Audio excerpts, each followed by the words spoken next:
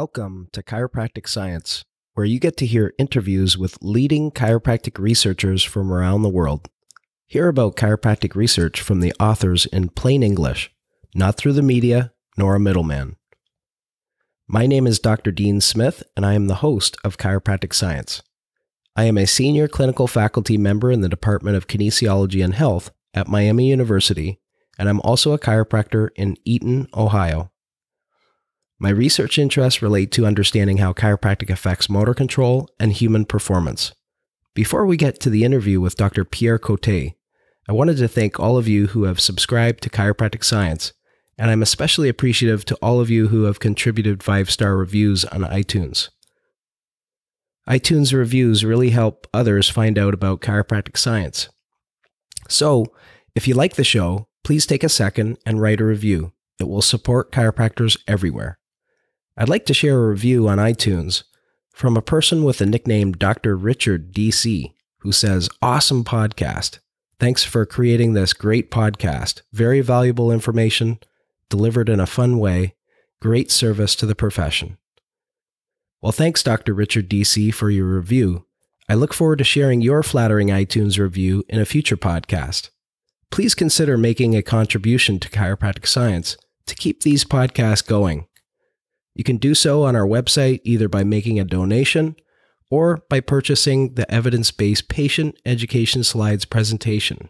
We are also on social media, including Facebook and Instagram, so please connect with us there. All right, on to the podcast. Well, let's get on with the interview with Dr. Pierre Côté. Pierre Côté DC PhD is an epidemiologist. In 2013, he was awarded the prestigious Canada Research Chair in Disability Prevention and Rehabilitation from the Canadian government. He is currently an associate professor in the Faculty of Health Sciences at the University of Ontario Institute of Technology, director of the UOIT-CMCC Centre for the study of Disability Prevention and Rehabilitation, and an associate professor in the Dalla School of Public Health at the University of Toronto. Dr. Côté graduated from the CMCC College in 1989. In 1996, he obtained a master's degree in surgery from the University of Saskatchewan. He completed his PhD in epidemiology at the University of Toronto in 2002. In 2003, he received a new Investigator Award from the Canadian Institutes of Health Research. Dr. Côté was a member of the Scientific Secretariat of the 2000 to 2010 Bone and Joint Task Force on Neck Pain and its associated disorders, a large international collaboration aimed at synthesizing the scientific evidence on the problem of neck pain. In 2010, he reviewed and proposed modifications to the definitions of catastrophic impairment related to traffic collision for the Financial Services Commission of Ontario. More recently, in 2012, he was mandated by the Government of Ontario to develop evidence-based clinical practice guidelines for the management of traffic injuries. He submitted his report to the Management of Common Traffic Injuries to the Ontario government in 2015. Dr. Côté's research focuses on the understanding, the etiology, the prognosis, and evidence-based management of musculoskeletal pain and disability and mental health. Dr. Côté has published more than 200 scientific papers in prestigious peer-reviewed journals, such as the New England Journal of Medicine, the Annals of Internal Medicine, Pain, and the American Journal of Epidemiology. His 2017 Google Scholar H-index is 56, and it's 48 according to Scopus. Dr. Côté, it's an honor to have you on the Chiropractic Science podcast. Thank you for having me. Yeah, very good. So excited to talk about lots of different papers that you have, some recent ones and some excellent papers in the past as well. But first, I'd like to get your background a little bit. How did you become interested in becoming a chiropractor? Well, like many colleagues, I was first exposed to chiropractic when my mother had some significant lower back and hip problem. I consulted a chiropractor for pain relief, and I used to attend the chiropractic clinic with her, and that's really how I got exposed to chiropractic and got to see and appreciate the benefit that it can give to people with musculoskeletal disorders. That's awesome. So you graduated from CMCC, and did you practice as a chiropractor for a while? Yeah, I graduated in 1989, and right away I started one of the residency program at CMCC, specifically the Clinical Sciences Residency Program. But from that time on until 1999, I practiced full-time for 6 years and then part-time for 4 years. And in 1999, when I was very involved within my PhD studies, I decided to have an early retirement. But these 10 years of clinical practice were extremely beneficial for me, first as a clinician, to see how chiropractic can help patients, but also to understand the multifaceted nature of back pain, neck pain, and other musculoskeletal disorders. Absolutely. So what was it about your practice career that made you want to go back to pursue a master's degree and then a PhD? Well, this actually started when I was a student at CMCC, and like all chiropractors, sitting in the classroom, we were instructed and trained with regards to various therapeutic modalities, diagnostic tests, various aspects of clinical practice. And very early in chiropractic school, I started, questioning not whether or not we should be taught these issues, but whether or not there were any research backing some of these teachings that were given to us in the classroom. So my interest in research really started, I would say, from the second year of chiropractic training at CMCC, and that's really what led me to do 2 years of extra training after I graduated in 1989. And during these 2 years of clinical sciences residency, I first worked with Dr. Silvano Mior at CMCC, and then I had the opportunity to go and work and practice with Dr. David Cassidy at the University of Saskatchewan. And that's when I really got the research bug, so to speak, after working with Dr. Cassidy, and he recruited me to do a master's degree in the Department of Surgery where he was working at the time, and the rest is many more years of research. Yeah, and lots of amazing papers, some of which we'll get a chance to talk about here in a minute. So you've done very interesting and hugely impactful research over the years. So let's just go ahead and start diving into some of these studies. And the first one is a paper that came out in Spine in 2008. And this was a study, probably still the biggest study to date, to my knowledge, looking at the risk of vertebrobasilar stroke and its relationship to chiropractic care. Can you tell us, in your own words, about that study? So this study was really informed by the work that we did with the Bone and Joint Decade Task Force on neck pain. And obviously, when you make evidence-based recommendations about the effectiveness of a treatment, you must also consider the side effects or the harms that may be associated with a treatment. So historically, there has been a lot of speculations about the risks associated with cervical spine manipulation and chiropractic manipulation to the neck in particular. So therefore, it became one of the main research priorities of the task force to elucidate basically whether or not there is in fact a risk associated with neck manipulation. Now, back in the early 2000s, when we started our work, there was about 100 case studies, case reports that were published in the literature. And as we know, case reports or even small case series cannot be used to make any causal inferences about the relationship between a treatment and an outcome. But as we were doing our work, there were some case control studies. And the case control study is really an epidemiological design to try to understand whether or not there is a relationship between, in this case, neck manipulation and the development of vertebral basilar artery stroke. And it became obvious quite early in our work that, in fact, there was evidence that there was an association, but the question was whether or not this association was causal or not. Now, understanding causality, and I think we'll get into this a little bit later, is a very tricky business. But from an epidemiologic perspective, you have to basically try to rule out any alternative hypotheses that may account for what you observe. And in this case, in Canada, there was a study that had just been published in Stroke by Rothwell and I and al. that suggested that if you see a chiropractor, your risk of developing a vertebral basilar artery stroke is increased by a factor of 4 to 5. And that's significant. That suggests that there is a significant risk associated with the treatment.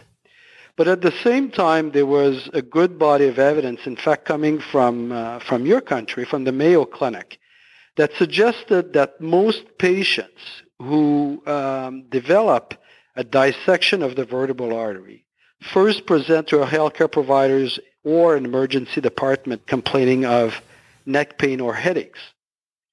And obviously, it became very, it allowed us to hypothesize that one of the competing alternative hypotheses for what we had observed is that patients present to a chiropractor with neck pain and or headache while their dissection is evolving, but before there is full signs and symptoms of a stroke.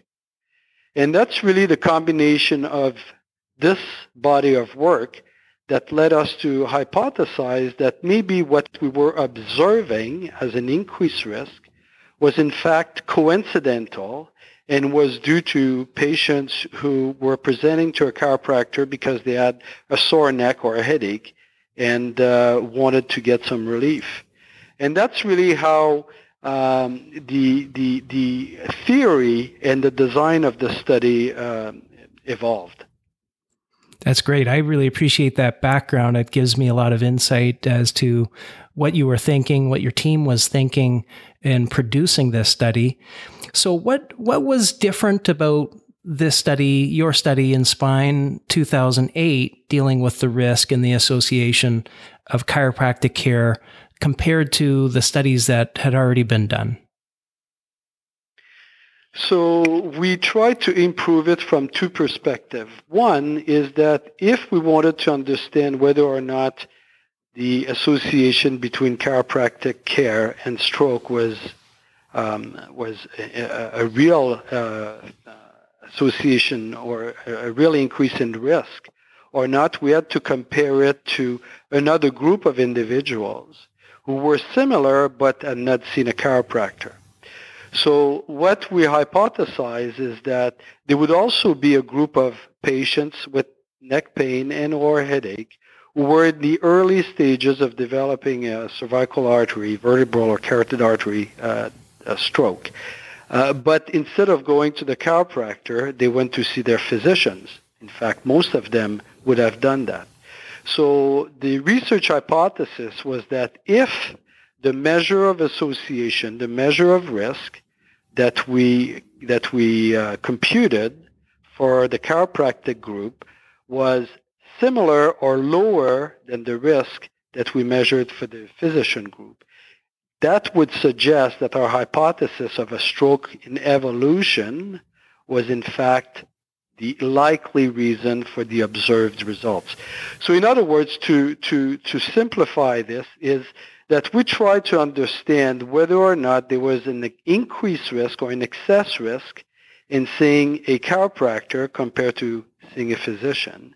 And as in Canada, for example, most of the medical doctors who would treat patients with neck pain would not manipulate or would not adjust the patient's cervical spine. So therefore, by taking out that part of the equation, that allowed us to determine or to understand whether or not it is the chiropractic care itself that was related to what we were observing in terms of association. And it turned out that our hypothesis was well justified. When we analyzed our data, we found that the risk associated with seeing a chiropractor or a medical doctor is basically the same, suggesting that there is no increased risk associated with chiropractic care. Wow. Yeah, that's pretty amazing. Now, some of the terms, I just wanted to get an idea of what some of these terms mean from you as an epidemiologist. So, I hear people using the terms slightly different. So, for instance, when it is said that there's risk or excess risk, are they the same? In other words, is there a risk of chiropractic care leading to these strokes, or is excess risk really the best term? And what, if any, is the difference? Yeah, so when in epidemiology, when we use the term risk, we really talk about incidence. So the two words in epidemiology are synonymous. So incidence is basically defined as the number of new cases that you observe in a group of people who do not have a certain disease. So the incidence of stroke, for example, in Canada, in 2017 would be the number of people who develop a stroke amongst the entire population who was free of stroke at the beginning of the year. So that's what we define as incidence, and risk is synonymous of incidence. It basically gives you a measure of the occurrence of disease in the population. When we talk about excess risk, then we're really starting to get in the area of causality. And what we are measuring is whether or not there is a difference in the incidence between two groups of people, like in our study, between those who see a chiropractor and those who see a medical doctor.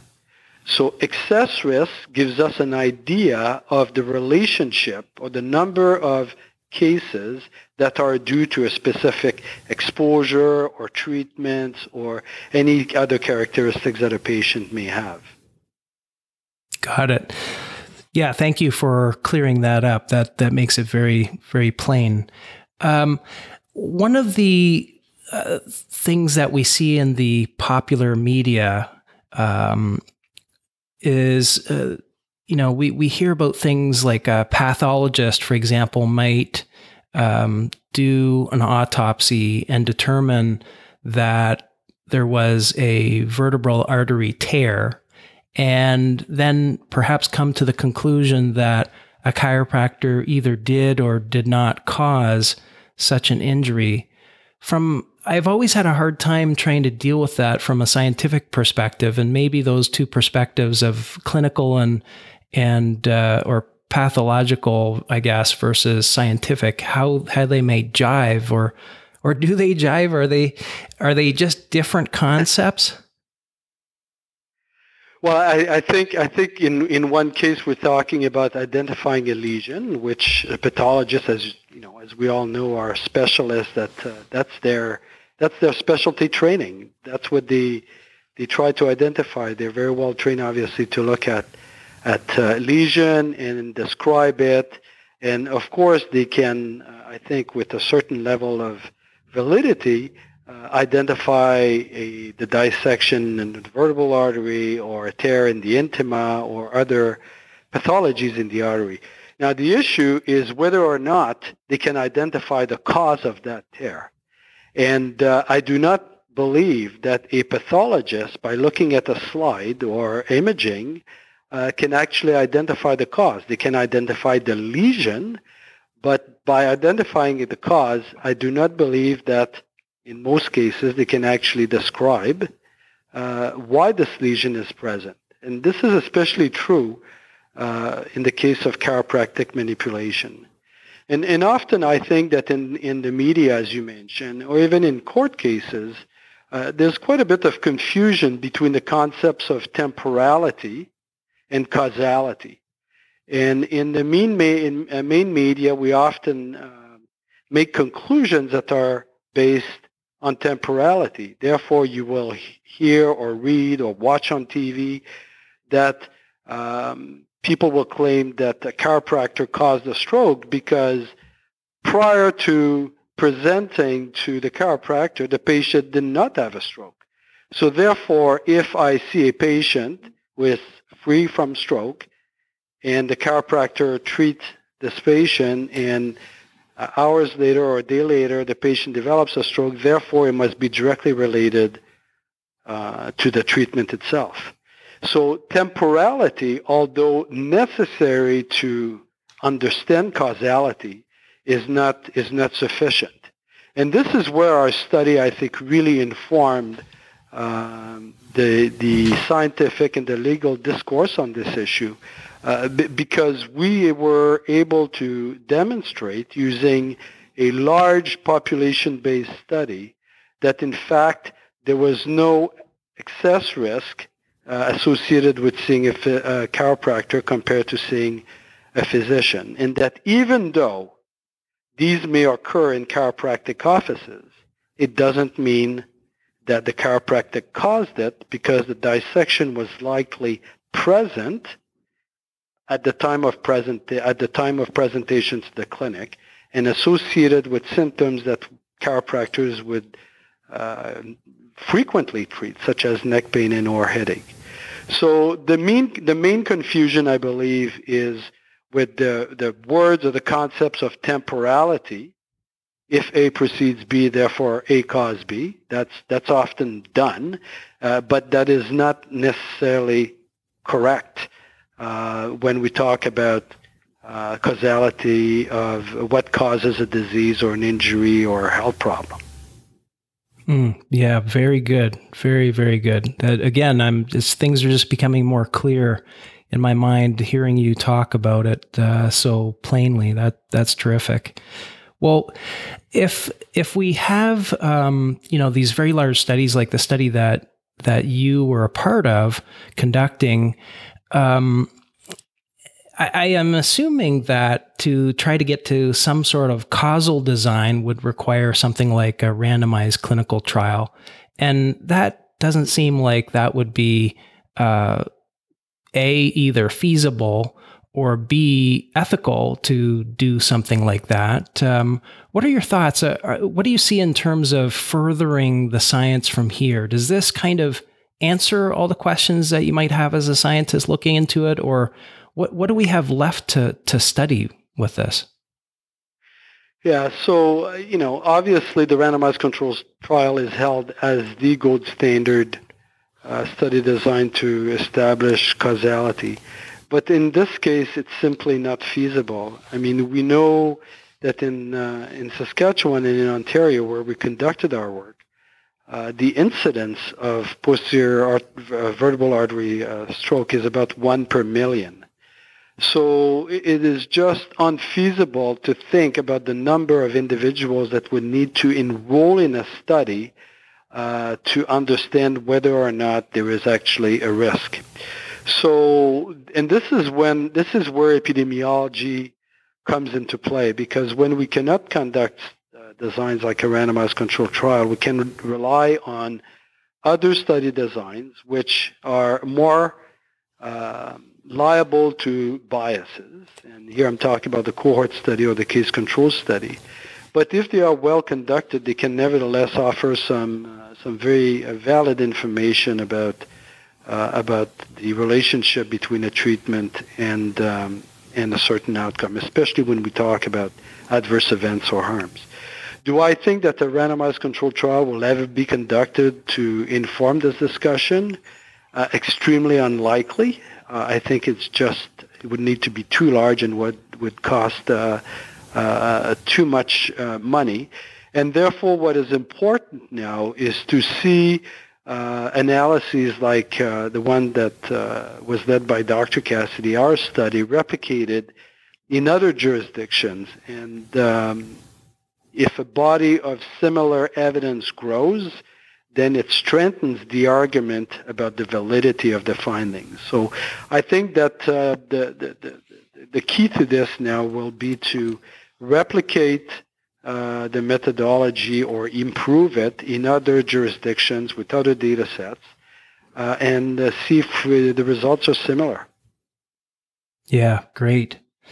Well, given some of the issues, some of the limitations of science in general, and as clinicians, we look to the science to try to help us to figure out physical exam tests that we might be able to predict vertebral artery dissections, for example, with, or factors in the patient history or exposures to physical agents or collagen disorders, and the many other things that have been linked to vertebral artery dissections.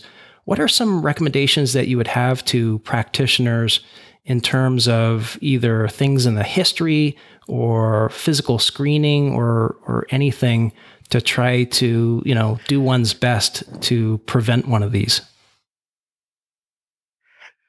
So that's a very, very good question. And, what I would really encourage our colleagues to do is not to rely on physical examination tests. For example, when I studied in the mid-'80s, we were taught the Hoole's test and the George's test and the various variations of these tests. And the evidence is quite clear in suggesting that these tests are not helpful. In fact, what they can do is likely give you some false positive results. In other words, they don't clarify the issue of whether or not someone is at risk of strokes.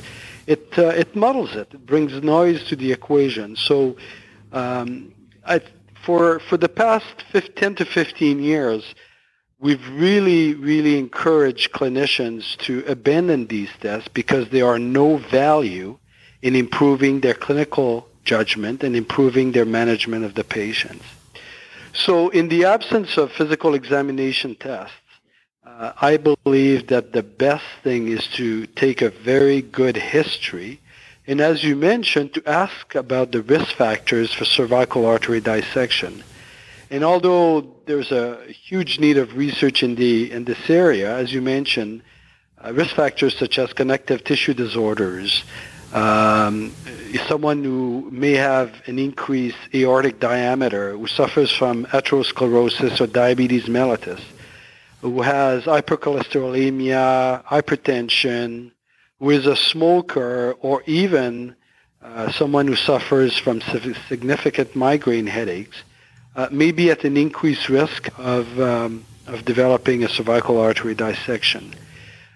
We are still not able to predict who amongst the individuals who have these risk factors will develop it, but I think that they are helpful to inform the doctors about the possibility, although very remote, because as I said, it occurs in about 1 per million in Canada and the United States, but nevertheless inform them about whether or not they are comfortable adjusting and manipulating the neck of a patient with neck pain and headache.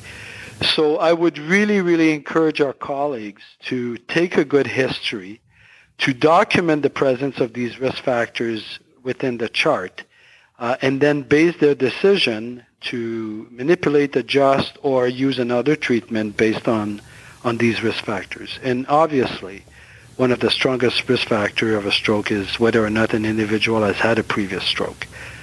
So I think it's really putting the puzzle together through the history taking that can best inform our colleagues to make good informed clinical judgment decisions. Very good. Very good. Well, I'd like to transition to the next paper, which has some similar themes to it as the paper we just talked about, and that is chiropractic care and the risk for acute lumbar disc herniation. It seems like this is a topic I remember reading years ago, and if I'm not mistaken, Dr. Cassidy had written a paper about how much the low back facet joints move and how much strain that might put on the lumbar intervertebral discs. But if you could guide us through this paper, the association between lumbar disc herniations and chiropractic, that would be terrific. So the methodology that we use for this study is similar in theory and in concept to the one we use to understand the relationship between chiropractic care and stroke. So in this work, which was led by one of our graduate students who's also a chiropractor, Dr. Cesar Encapié, who completed his PhD in epidemiology at the University of Toronto in 2015, we asked the question whether or not seeing a chiropractor in patients with low back pain who see a chiropractor, whether or not they have an increased risk of developing a lumbar spine disc herniation. So again, using a type of epidemiologic designs where the participants act as their own control, this is the self-controlled case series design, we were able to, again, compare a group of patients who saw a chiropractor with back pain and a group of patients who saw a physician. And in a very similar logic as that we use for the stroke study, we were able to determine whether or not there was an increased risk or an excess risk associated with visiting a chiropractor. And again, I think our study demonstrates that it is possible that it will occur in a chiropractic office, but that it is very unlikely that the chiropractor who treated the patient caused the disc herniation. Why? Well, as we all know, and as we've all seen through our years of practice, one of the early signs of a developing lumbar spine disc herniation is a very severe back pain associated with antalgia, stiffness, and that's before the sciatica develops. So these patients, as you know, will often come to us with very severe low back pain. Now, if you treat them prior to them developing their sciatica, it is possible that the disc herniation was evolving and then the chiropractor had very little to do with causing it. Now, again, to determine whether or not there was an increased risk, we replicated the same analysis in patients with back pain who visited a physician. And our analysis demonstrated that there was no evidence of excess risk for acute lumbar spine disc herniation in a patient who required surgery for their disc herniation but had visited a chiropractor compared to a primary care physician. So it's very interesting to us. This body of work has been very interesting in clarifying some of the assumptions that we make about causality. And as you know, in Canada and the U.S., several of these cases will lead to malpractice lawsuits and end up in the court cases. So it's been very helpful to us to inform or to clarify the assumptions that are made about causality related to adverse events related to chiropractic care. Yeah, exactly. I wanted to ask you about current clinical practice guidelines, in particular with respect to imaging. You know, most of us don't have X-ray vision or MRI vision, so we send our patients out if we suspect something like a disc herniation, and we get the images. And okay, so let's say it shows a disc herniation. You know, that's awfully expensive. I'm not sure it's necessarily going to change our treatment. What are some other ways that we might be able to screen for disc herniations? Perhaps physical examination, again, history. Are there some better than others? Yeah. So I think in the early phases of a disc herniation, and here I'm referring to a patient with acute lumbar spine pain, lower back pain, who has not developed sciatica. So this is the so-called prodromal phase of a lumbar spine disc herniation. And my advice to chiropractic colleagues is that obviously the history and the physical examination, but the history in particular is going to give the best indication of whether or not the disc might be involved. And although disc herniations can occur spontaneously, they are often associated with trauma, blunt trauma, or injuries such as lifting injuries, or even a repetitive microtrauma. For example, we know that there's an increased risk in people who are truck drivers or sit in cars for prolonged periods of time.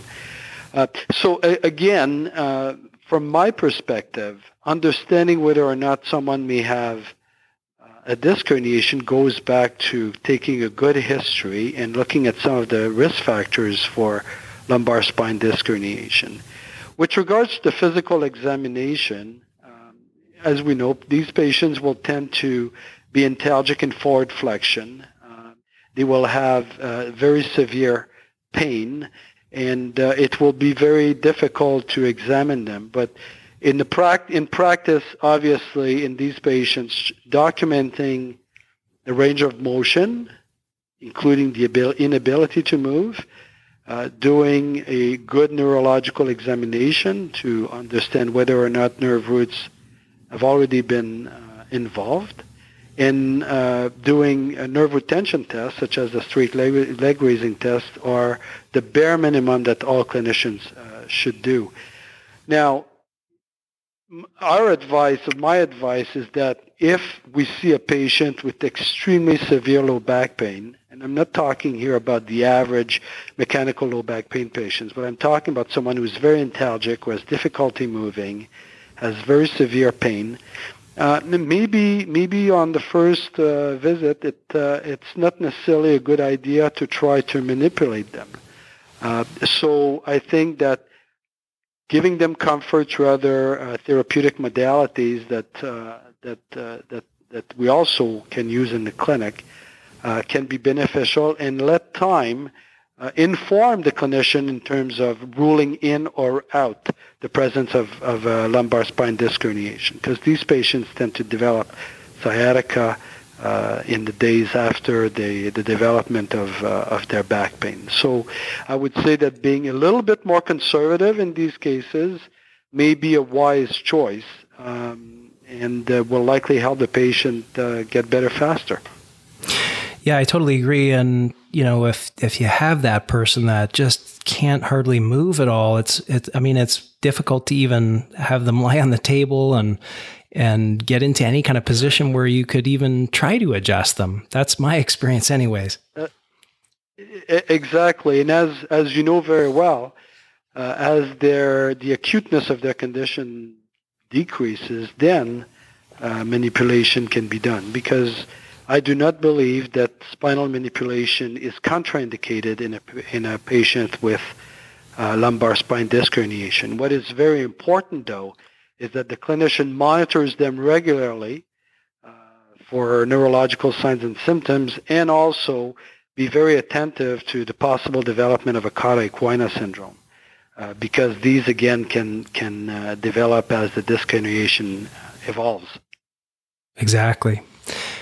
Let's move on to the next paper, and that is Management of Neck Pain and Associated Disorders, a Clinical Practice Guideline from the Ontario Protocol for Traffic Injury Management, the OPTIMA collaboration. If you could guide us through what that paper was all about, that would be terrific. So this was a study that was mandated by the Ontario government to inform the reform of the automobile insurance system in the province of Ontario.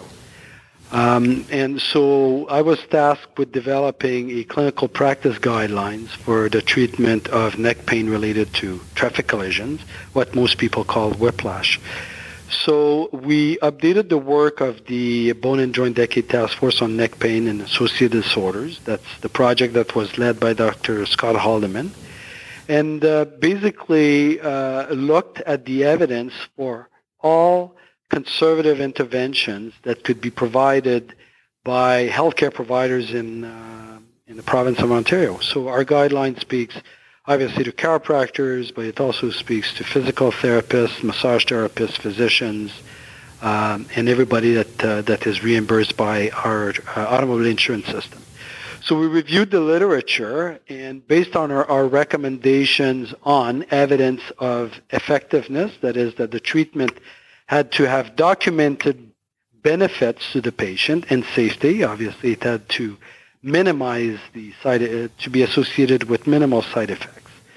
And we developed a series of recommendation. Now, I strongly believe that this clinical practice guideline is important for chiropractors. Why? Well, because in the acute phase of a neck injury, of neck pain or whiplash, the evidence is really suggesting that there are two conservative interventions that are of benefits. One is manual therapy, manipulation or mobilization, and the other one is stretching exercises. And that's what we do. That's what chiropractors do. So as of 2015, the best scientific evidence suggested that patients with neck pain, acute neck pain, be treated with manual therapy, a short course of manual therapy, and stretching exercises. And we also recommended that patients must be educated about the nature of their conditions, and reassured that most people with their conditions get better over time, and that receiving evidence-based treatments will actually help them to resume their functions, and such as returning to work. So it was very interesting for us to realize that although there are dozens and dozens of interventions that are often provided to patients with neck pain, those that have significant scientific evidence are manipulation, mobilization, stretching exercises, and reassurance and education from the clinician. And that's what chiropractors do. And I would encourage our colleagues to use these recommendations when they treat these patients. Yeah, terrific. How soon after this type of injury would it be reasonable to see the chiropractor? Is it immediately after, or should we be thinking about the same thing as our low back pain patient we talked about? You know, if it's too acute, you might want to wait some time. I think in terms of consulting a healthcare provider, I mean, if the patient obviously feels in need of getting some clinical help, then they should consult at the earliest convenience.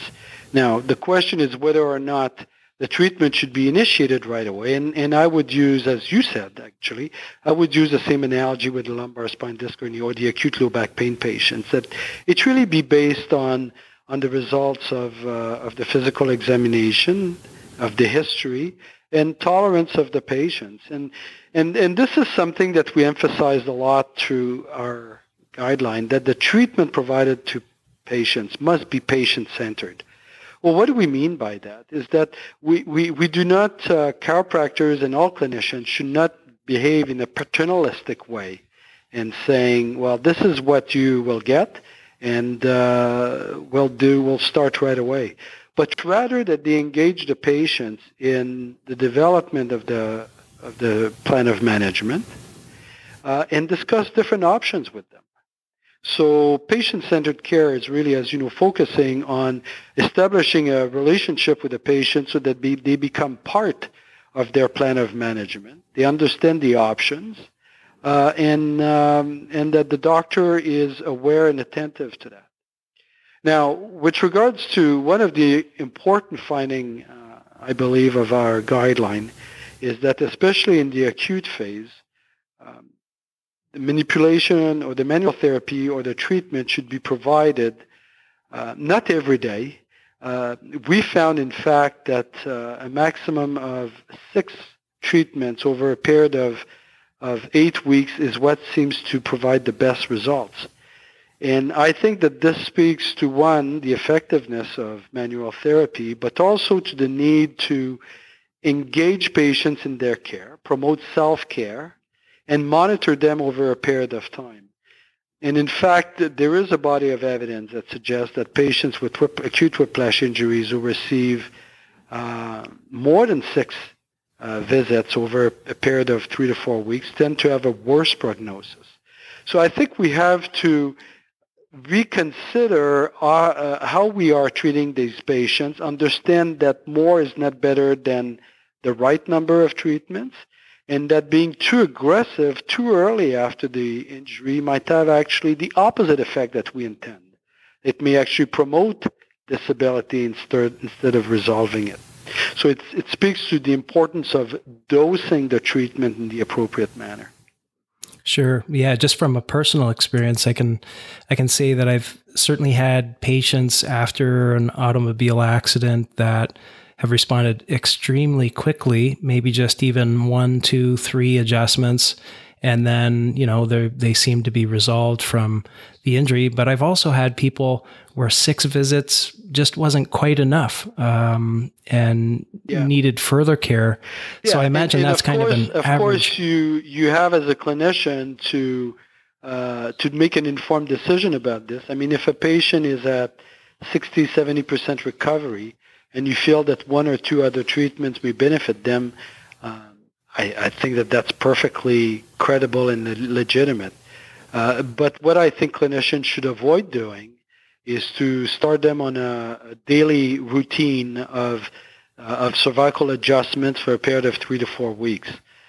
I think that this is sending the wrong message to patients that that clinical care is the only solution to their problem. And I think that it minimizes the importance of engaging in self-care. So I think that experienced clinicians know that there is the right dosage of treatment to be given and advice and self-care. And that's really what I think the optimal, well, it's not what I think, it's what the scientific literature is suggesting to be the right approach for the management of these patients. Very good. Well, let's talk about the last paper today that we'll discuss, and this is the annual incidence and course of neck pain in the general population, a population-based cohort study, and this was published in 2004. If you could discuss that paper and then maybe give any insight as to if these numbers have changed over the years, and if so, how so? So this paper was done to try to understand, well, how many people in a given year actually develop a new episode of neck pain. And what we found is that it's about 15% of the adult population, at least in the province of Saskatchewan where we did this work, will develop a new episode of neck pain. That is, they were free from neck pain at the beginning of the year, and then they develop some episode of neck pain during the year.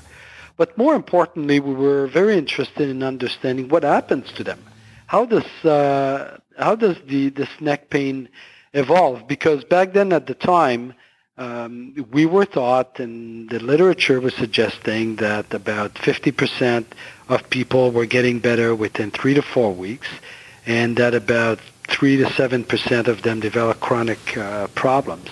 And that was really using in what is known in epidemiology as a survival type of analysis to understand prognosis, basically cancer. If you have cancer, what is the probability that you'll survive 5 years? So this methodology had been used to first get an understanding of the prognosis of neck pain. And our clinical experience had basically told us or raised the hypothesis that it wasn't that simple. Patients with neck pain is an episodic condition. It comes and it goes, and it's very important to describe from a clinical perspective what is the course. So we used data that we collected from a large cohort study in Saskatchewan and basically mapped the course of neck pain over a year. And what we noticed is that out of 100 individuals, let's say, who have neck pain, about only 37% of them had complete resolution of their pain and disability a year later.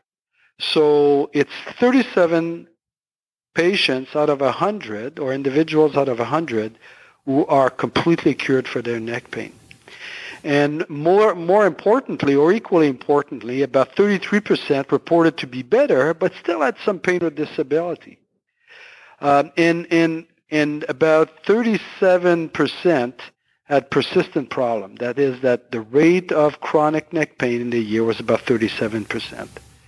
So this was a big surprise because the early findings from the Quebec Task Force and other group had suggested that it was much lower.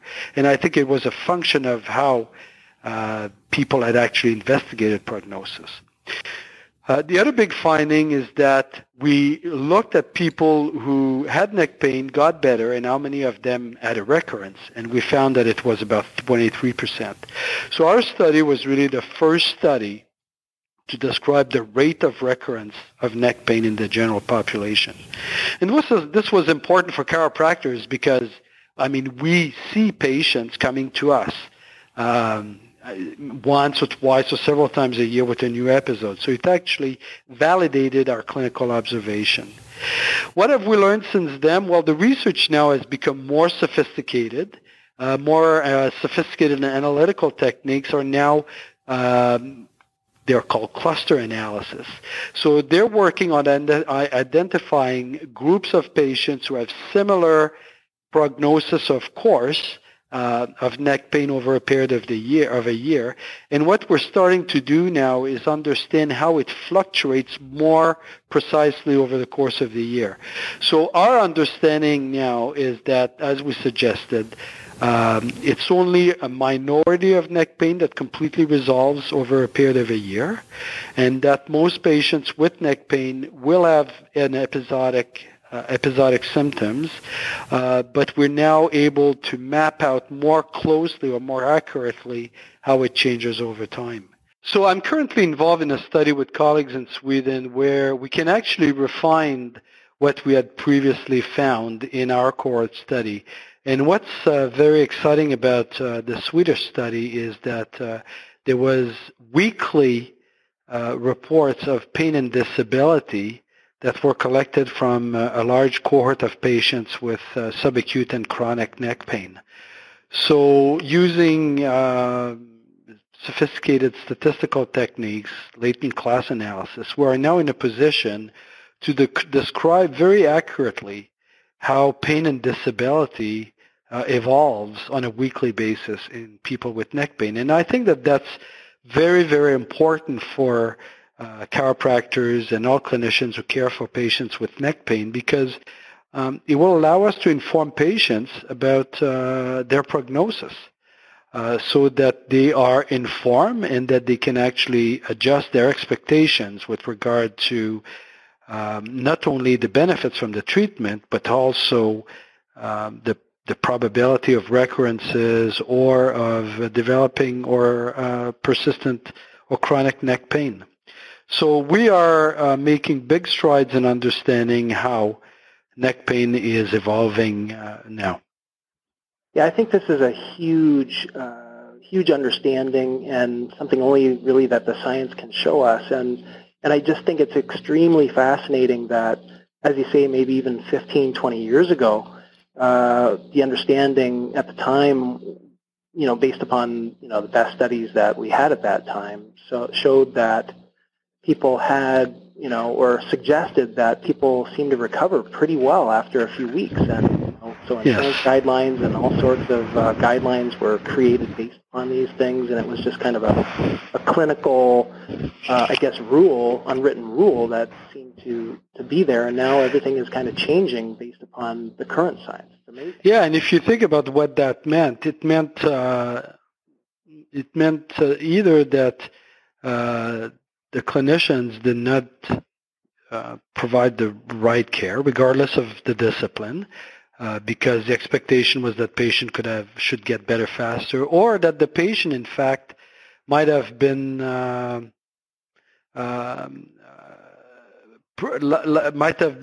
contributing to the development of chronic pain.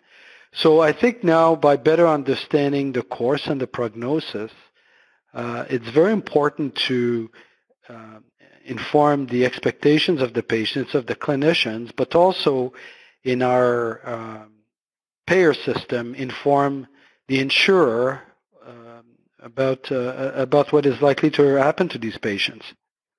Mm-hmm. Absolutely. Well, with the last little bit that we have left today to discuss things, could you give us some kind of insight as to what are the important research issues you feel chiropractors need to address in the upcoming years? Oh, that's a big question. I think a big area of research that we need to invest in is understanding what the right dose-response relationship is for our treatments. I gave you some hints with research evidence that we found in our clinical evidence-based practice guidelines.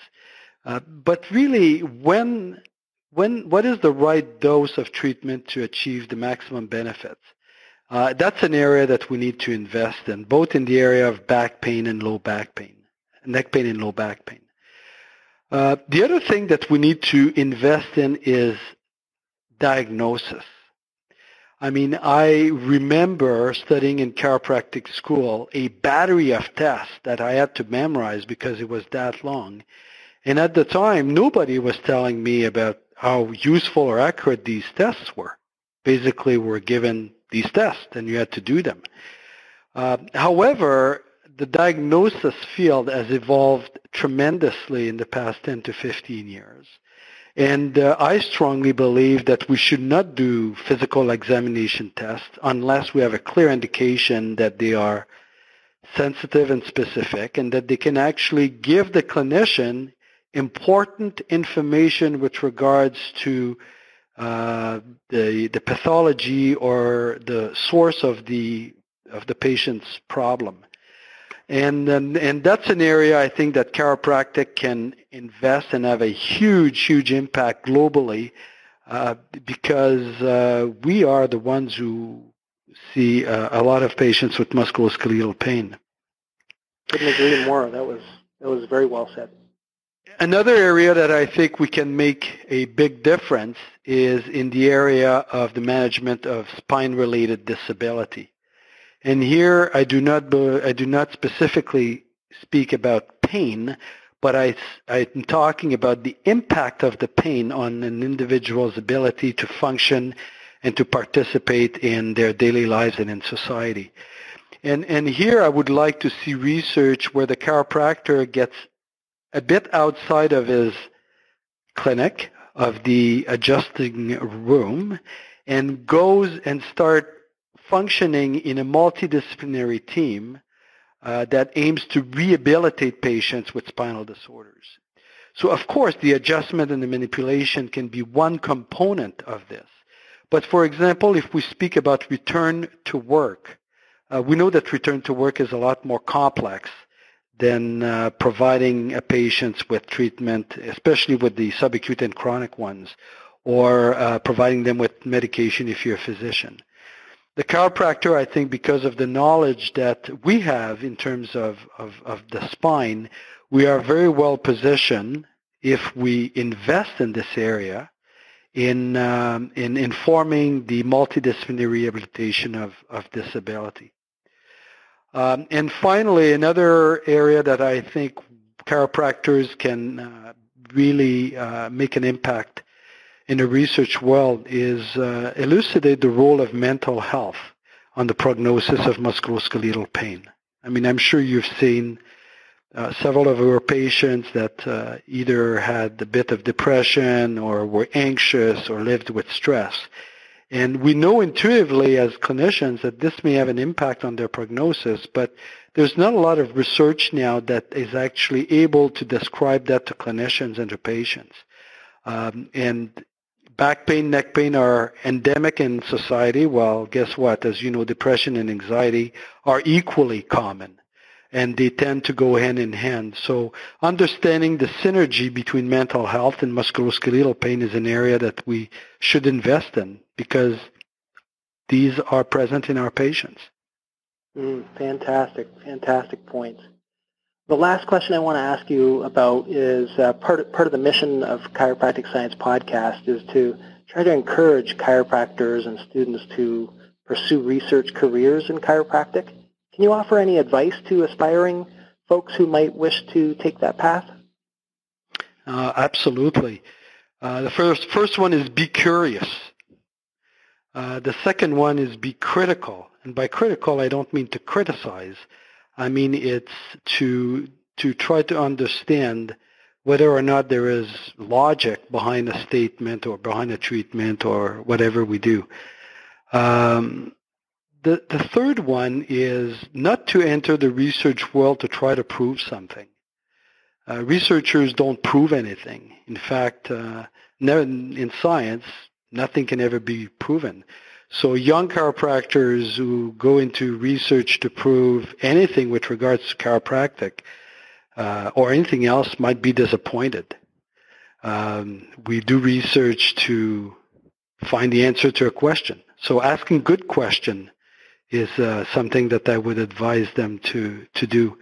And finally, two things. One, select the right mentor. Select someone who's passionate about research and is doing it for the right reason. And have fun. Research is fun. And being able to have fun while you do research, I think, is the recipe to have a long research career. Excellent points. Well, I've really enjoyed our conversation today, learned a lot. It got me thinking about a lot of things that I don't normally think about. So that's terrific. And so thanks for coming on. It was a terrific conversation. Dr. Smith, thank you so much for having me at your podcast. Thank you. Thanks again for listening to this amazing podcast with Dr. Pierre Côté. For more great chiropractic research interviews, please continue to listen to Chiropractic Science. We're excited to bring them to you. Have a great day.